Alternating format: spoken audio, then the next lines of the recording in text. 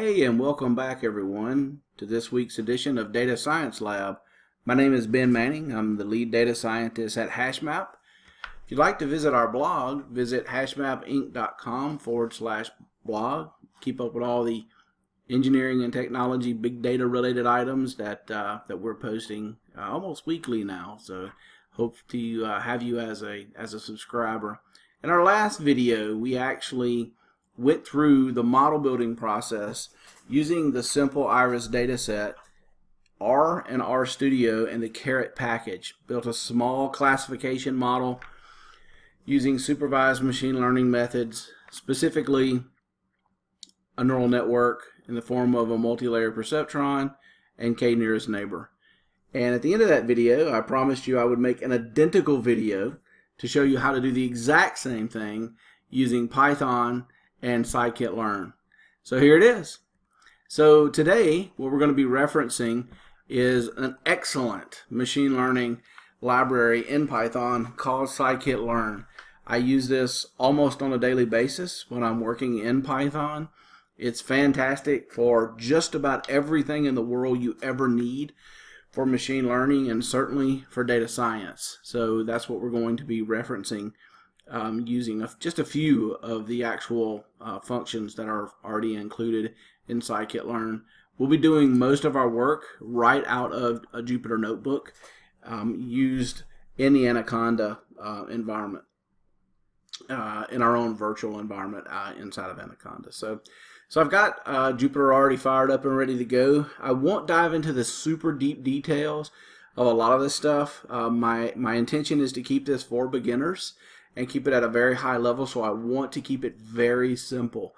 So if someone's coming along and they're learning how to do this, they can literally look at what I have on the screen without diving super deep into the details of it and at least replicate the same accuracy that I have at the end of this. That's sort of my intent here.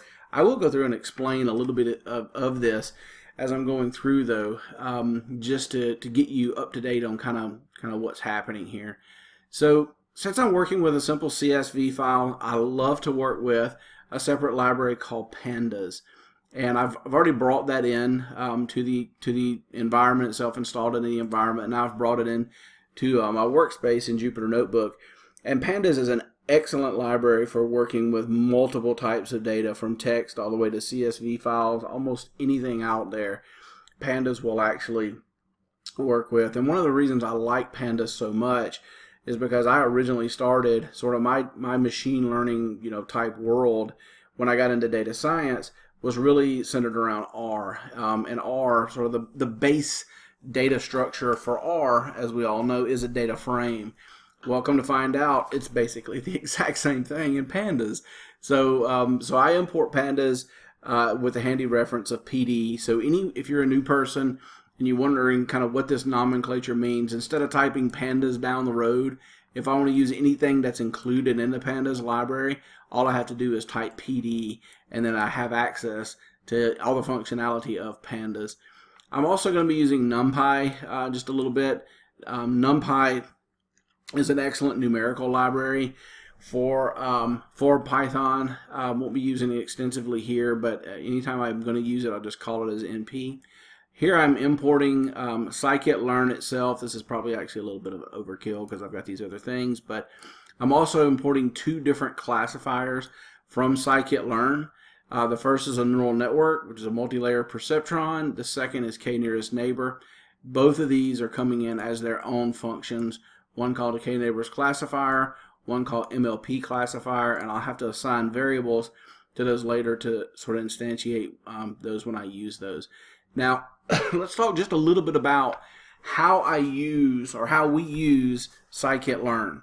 The hard part of Scikit-Learn is not actually using it. The hard part is the reference. For most newbies, and especially if you're new to Python as well, understanding sort of how to sift through the absolute Greekness, difficulty, ancient Greekness of this reference is paramount to your success. And I'll give you an example, right? Say I want to go and I want to do some classification. Well, if I'm new to machine learning, look at all this terminology that's here. right? If I'm brand new to machine learning, 9 times out of 10, I don't even know what a lot of this stuff means. So my point is, the reference itself is built for someone that really already knows a lot about machine learning, right? So what I would do, if you're a new person trying to sort of learn this type of stuff, is stick with the high level things that you know.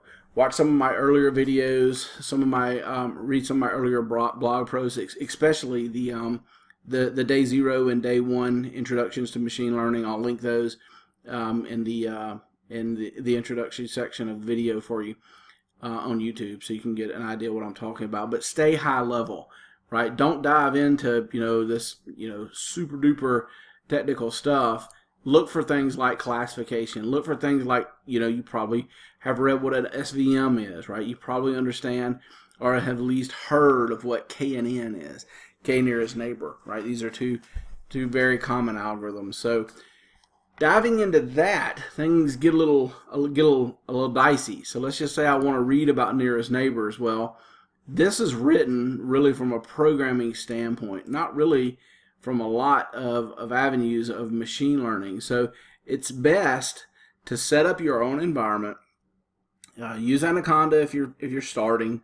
If you don't want to use Anaconda, if you're on a Mac or something like that, you already have Python installed. Definitely research, creating your own sort of small virtual environment so you can keep your instances separate from each other, and build your own working Python environment. Build your own data science or machine learning environment. Come in and copy and paste a lot of this stuff. Obviously, the arrows don't go with it, but copy and paste a lot of this stuff and try your best to make it not work. What I always tell most of my students is, the hard part of learning anything new in programming is not the semantics of the language. That stuff is very strict.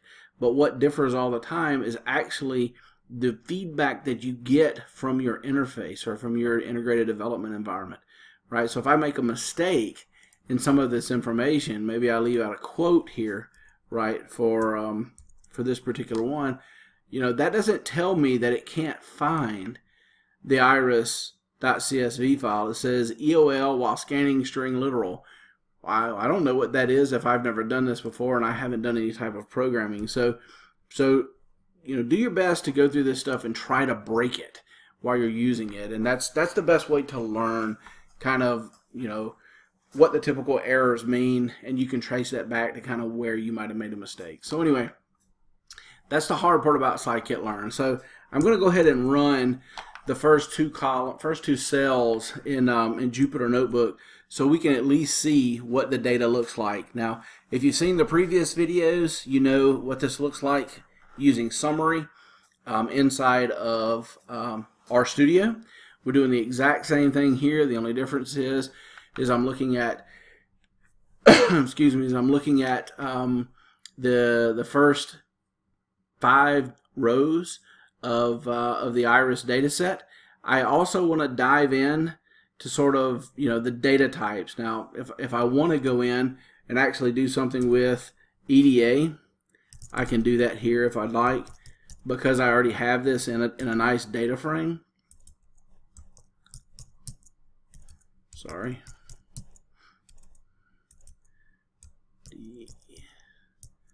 There we go. Oops.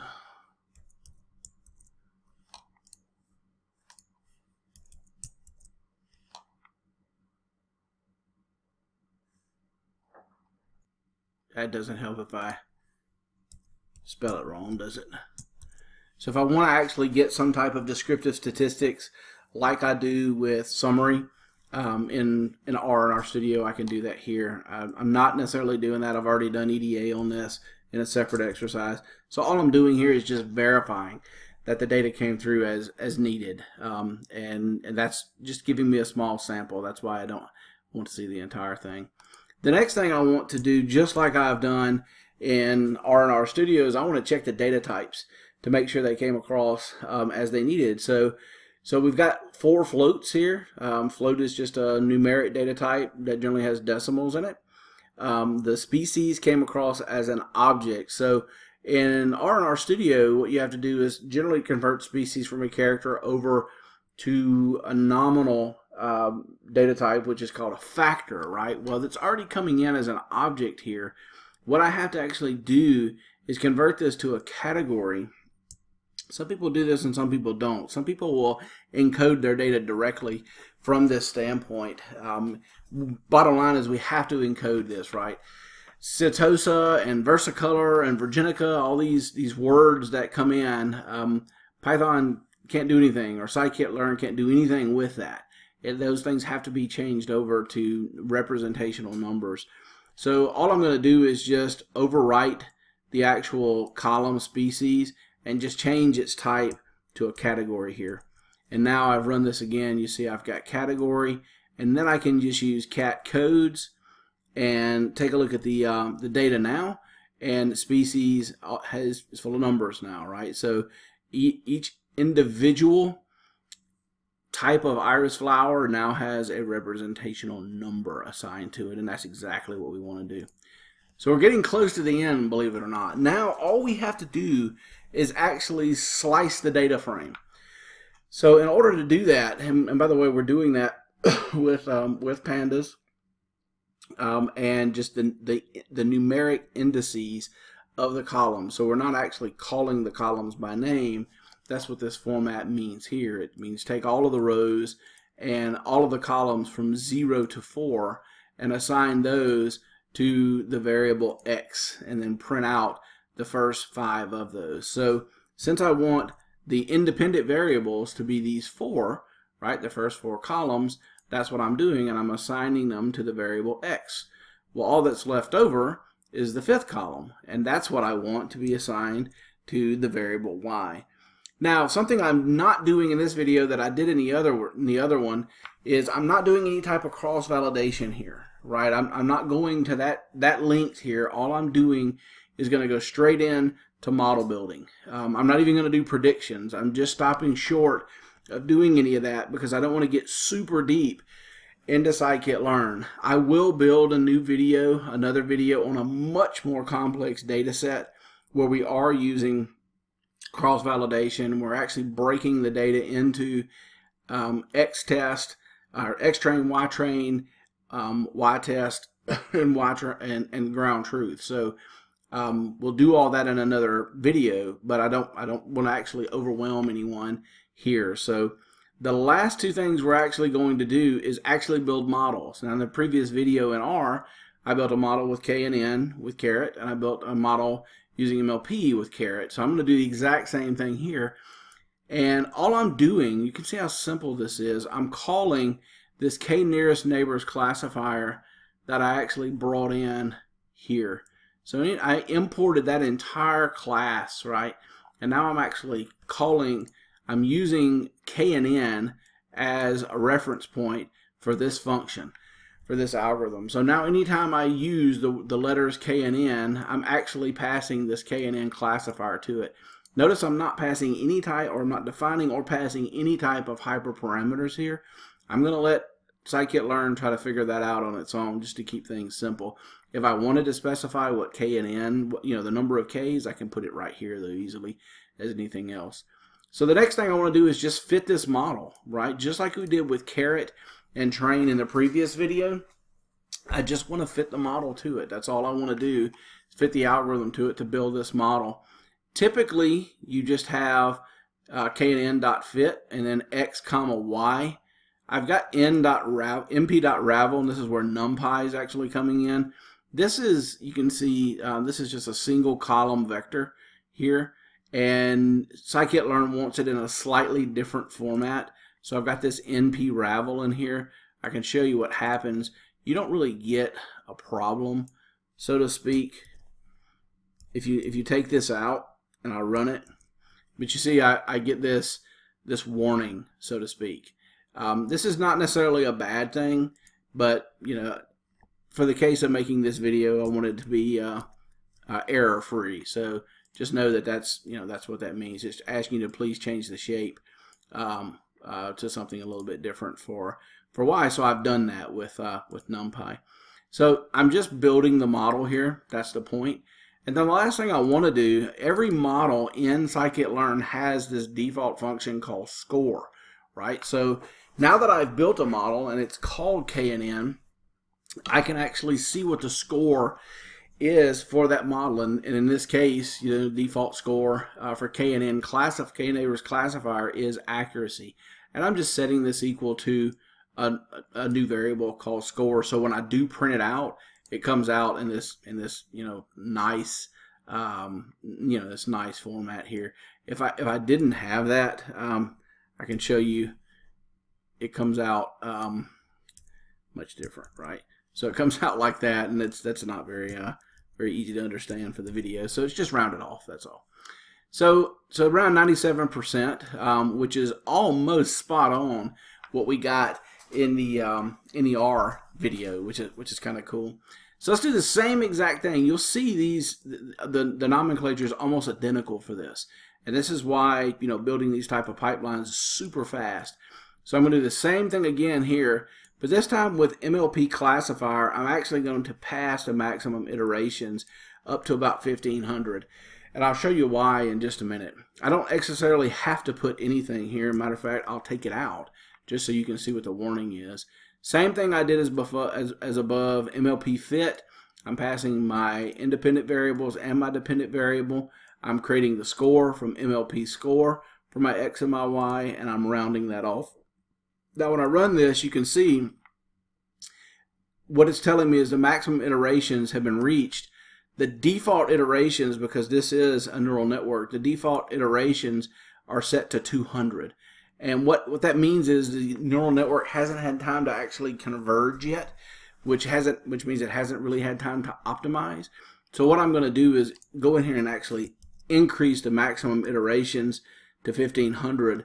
The error goes away. I didn't get any change in accuracy whatsoever, but if this was a more complex data set, I may very well could. I mean, you want to let a neural network go till it converges. So anyway, my accuracy here on MLP is around 98%, which is a little bit better than what it was using R.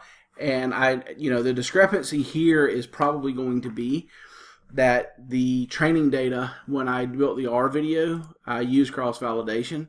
So it had a little bit less training data to use. So that's probably why I got a higher accuracy here, because I had a little bit more training data to work with. But anyway, within the percent or two, you can see they're almost identical, which is great. So anyhow, making predictions from this point is super easy. It's basically just like what you've done already. If you watch the previous video with R&R Studio, there is a predict function here, and you can literally work the same way. You're passing your trained models to a test set. You're applying it to a test set, building predictions, and then figuring out whatever your assessment metric needs to be for your overall assessment. Generally you can do accuracy or kappa for classification, or sensitivity, specificity. You can do rock scores in the case of problems that generally are binary. Maybe you're doing something with logistic regression and a classification problem. So I know that sounds funny, but those two things do go together. Or maybe using R squared or RMSE or even MSE if you're doing something with predictions. So anyhow, that is the second piece of this video. Same identical data set as we've been working with the entire time. I promised you one that we would build in Python with Scikit-Learn. I think our next video probably is going to start over from scratch and get a lot more detailed in data. We've been using this Iris data set for about 4 or 5 videos now.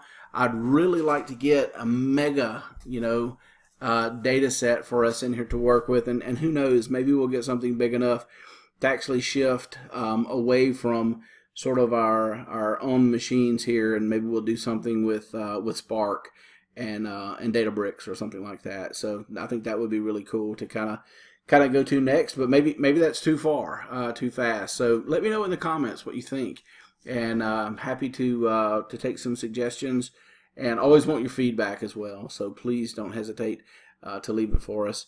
Thanks so much for watching this today. My name is Ben Manning. I am the lead data scientist at HashMap. I appreciate you guys watching. Be sure and subscribe to our YouTube channel to keep up with all of our weekly updates. Thanks so much, everyone.